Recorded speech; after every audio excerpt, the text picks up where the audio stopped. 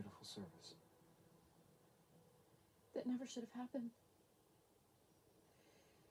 Johanna was an innocent. You can't blame yourself. You did the best you could do in an impossible situation. And yet Regina's family mausoleum remains untouched. Mary Margaret. I've lived the same role my entire life. Hold on to goodness. It's what my mother taught me. How many more lives is following that lesson going to take away from me? You can't let Cora make you lose faith in who you are. Someone who does the right thing. You know, that's exactly what she wants. I made the right decision when I stopped Regina's execution all those years ago. When it could have saved us all of this heartache.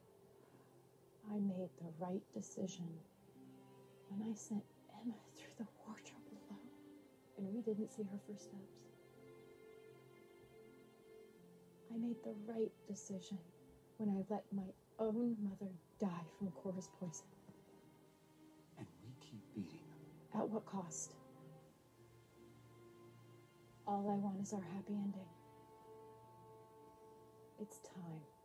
We've earned it. No more lives lost. No more hearts broken. The dagger.